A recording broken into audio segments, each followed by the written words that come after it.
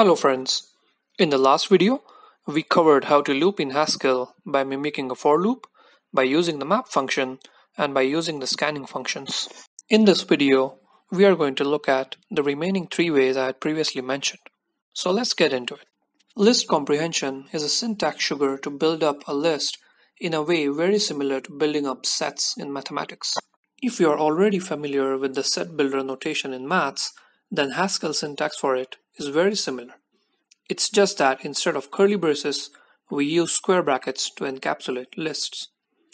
On the left part of the vertical line, we define the expression which will characterize each element of the resulting list. On the right part, we can define the generator which feeds the inputs to the expression on the left. We can also define filters to even narrow down the list as per our requirements.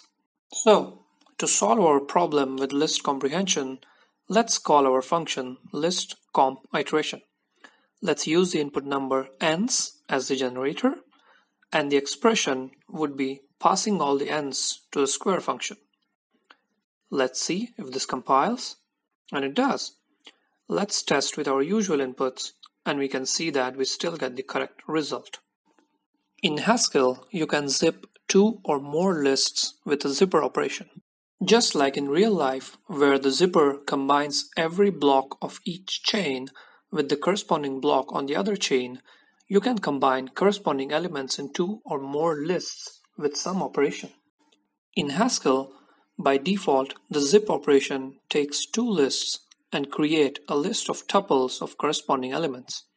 But you also have a zip with operation, which takes a binary operation as an input and uses it as a zipper operation.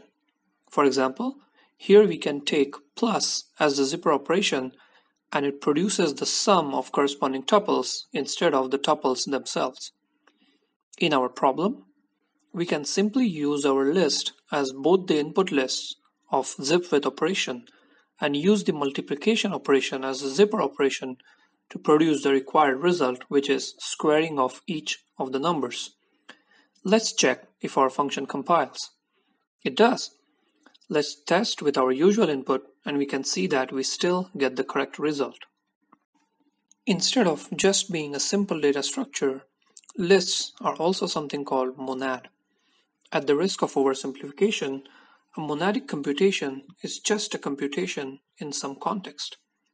Let's say you have some function which evaluates to number 5. We call this deterministic function because you know what the number 5 is and there is nothing more to it. On the other hand, if the function returns a list of integers from say 1 to 5, you can say that it is a non-deterministic computation.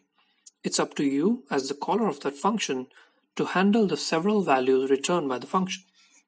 In Haskell, anything implementing the monad interface has to declare the corresponding implementation of this operator called bind. The bind operator takes the values wrapped up in some monadic context and binds them with the function which can transform those values to some other values wrapped up in the same monadic context. Let's look at how this bind operation works on lists. We can use bind operation on any list with a function that takes any element of the list and produces another list. The monadic bind operation maps this function over all the elements of the list and concatenates all the resulting values in the single list. The misleadingly named return operator is another operation supported by the monadic interface, which just wraps up a plain value into the monadic context. In case of lists, it just creates a singleton list from the given element.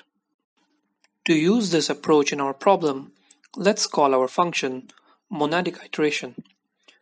We take the input list and bind it to a lambda function which takes each element of the list, squares it, and wraps it back into a list to preserve the monadic context.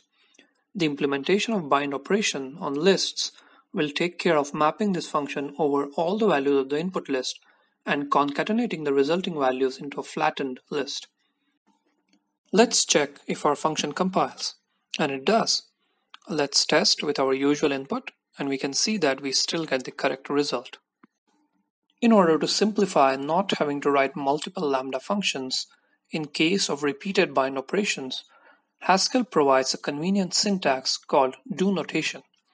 If we want to use that, then our function would look something like this. First, we extract an element from the input list. Then, we square that element and use the return function to wrap the result into the list context. These actions will happen for all the elements of the input list as ensured by the bind operation implementation for the lists.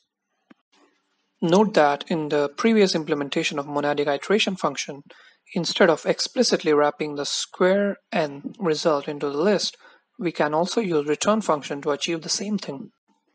Let's check if our function compiles, and it does.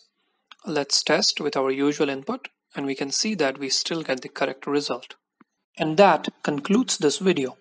If you enjoyed this video, please like it, share it with your friends, and subscribe for more videos like this coming soon. As always, thank you for watching.